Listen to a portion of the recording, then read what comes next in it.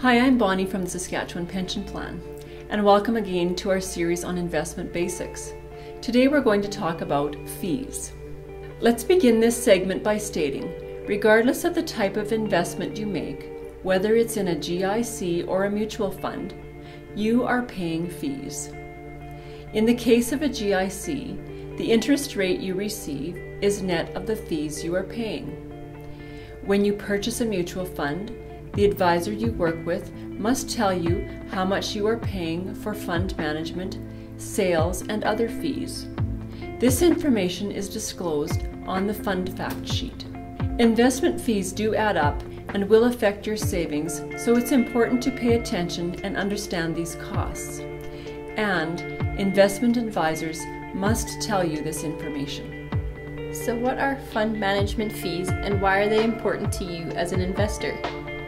When you invest in a fund, you are buying the expertise of professionals who will select and manage the investment funds, and in return, you will indirectly pay a fee for this service. The management fee encompasses all direct expenses incurred in managing the investments, such as hiring a portfolio manager, asset mix optimization, and risk management. A fund also incurs operating fees, which include marketing costs, record keeping, custodial fees, legal fees, auditing, and other administrative costs. While these fees are not directly involved with making the investment decisions, they are required to ensure the fund is run correctly. Together, the management fees and operating fees make up the management expense ratio, or MER.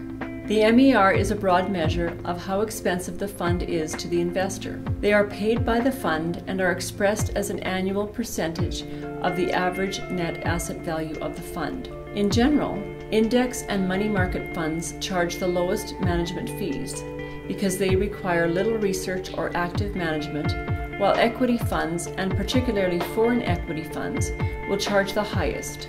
Managers of equity funds must continuously monitor their investments, and managers of foreign equity funds generally require more research in analyzing stock and the markets they want to invest in.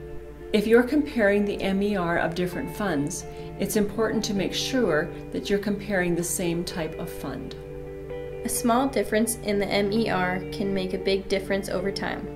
For example, if you make a deposit of $5,000 into a fund that earns a gross return of 9% a year, compounded annually, and has an MER of 1%, at the end of 30 years you'll have a fund worth $50,313. If the MER is 2%, your fund will only be worth $38,061, a difference of over $12,252. Having a clear understanding of the fees charged by a fund is a significant component to making an informed investment decision.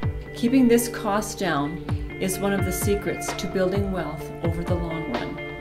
If you have questions about SPP's MER, contact the number on the screen or visit us at our website.